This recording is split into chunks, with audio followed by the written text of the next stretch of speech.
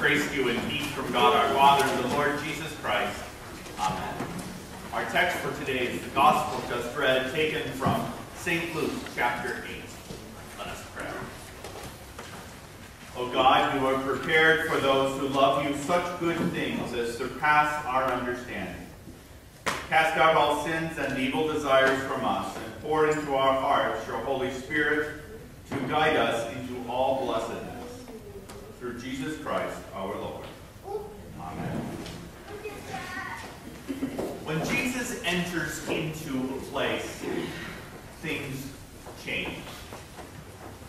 Our Lord has crossed the Jordan River and entered into foreign territory.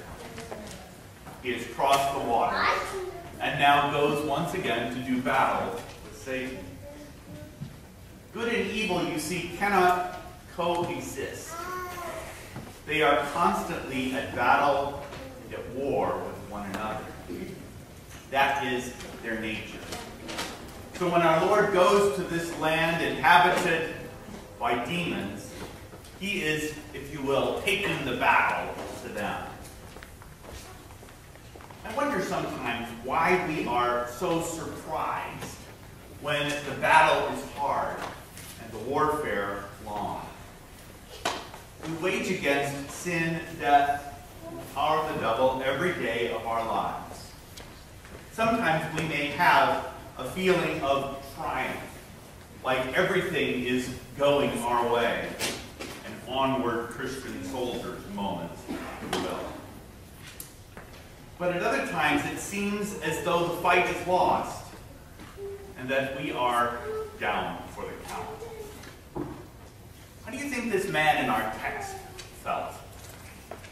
He had been possessed not by one, but by many demons. Legion was their name, for they were many. In the Roman army, a legion is a unit of about 6,000 soldiers. Yikes. And like so many of our own troubles, this kind of possession tends to pile one on another. This man's spiritual oppression led to physical oppression, shame.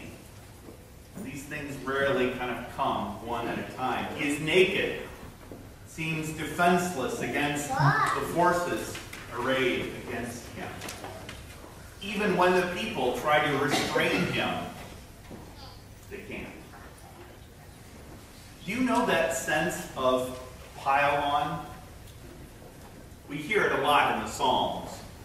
I think sometimes that maybe David's mantra was, I am overwhelmed. It's a common theme for him. This man is so overwhelmed that he is almost totally absent from the conversations in our text until just the right time comes. And that brings us to Jesus' entry into the story. St. Paul reminds us that Jesus came when the fullness of time had come. Now, that doesn't simply mean that God set off a big alarm clock that went off at the Annunciation. Oh, it's going off. I got to say, go save the world. Rather, it is that God, who is rich in mercy and kindness, orders all things, everything, so that everything will go according to his divine plan and purpose. Here again those words from St. Paul. But when the fullness of time had come, God sent forth his Son, born under woman, born under the law, to redeem those who were under the law, so that we might receive the adoption of sons. And because you are sons, God sent the Spirit of his Son into our hearts, crying, Abba, Father. So you are no longer a slave, but a son. And if a son, then an heir through God. God has great plans for you. These plans aren't limited to where you work, who you marry, or even when you die.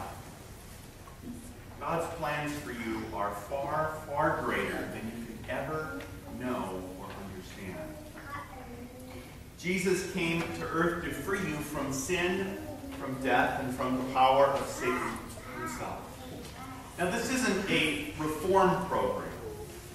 He isn't here to tell you how to manage your sin, minimize its effects, to sort of continue to live your life in spiritual mediocrity. No, when Jesus comes, he does it to kill, to make alive. He kills and destroys sin and breathes new life into a fallen, hurting world. For many years in the Lutheran Church, our baptism rite began with the words spoken by the pastor, "Depart, you unclean spirit, and make room for the Holy Spirit." Baptism is all about this amazing, remarkable destruction that God does at just the right time for each one of us. Now, this is when things really get interesting and sort of take a strange turn in our text. Look at the reaction of the people that Jesus ran into after casting out these demons. This man had been oppressed for years. We don't even know how long. And they had been caring for him, if you can call it that, for a very long time. What was their response? Did they rejoice that the man is now free? Did they throw a party and celebrate that one who was dead to them was now alive? Nope. Here again, what happens? When the herdsmen saw what happened, they fled and told it in the city and in the country. Then people went out to see what had happened, and they came to Jesus and found the man from whom the demons had gone sitting at the feet of Jesus, clothed and in his right mind, and they were afraid.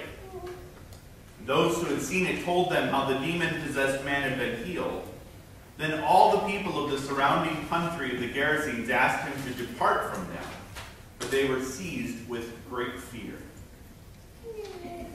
Sometimes, when God comes, things change. Really, every time when God comes, things change. People flee from what they don't understand. They were so trapped in their own sins that then when they saw this man healed of his possession, they didn't know what to do. Reality that they did not have to live in their sins was more than they could bear. So they rejected the only one who could save them from their own demons. Today God calls you to himself and proclaims that you are free in Jesus' name. Today God draws you again to the waters of holy baptism and will not let Satan have his way with you. As we hear in Isaiah, "When you pass through the waters, I will be with you, and through the rivers, they shall not overwhelm you. When you walk through fire, you shall not be burned, and the flame shall not consume you." God has great plans for you, which you cannot even imagine. These plans will see you through this life to everlasting life, which comes at the presence of Jesus Christ. Come then and be refreshed and renewed by the mercy of God, his altar. He will guide you into all life. Believe it for Jesus' sake. Amen. And now the peace of God, which passes all understanding, keep your hearts and minds in true faith to life everlasting.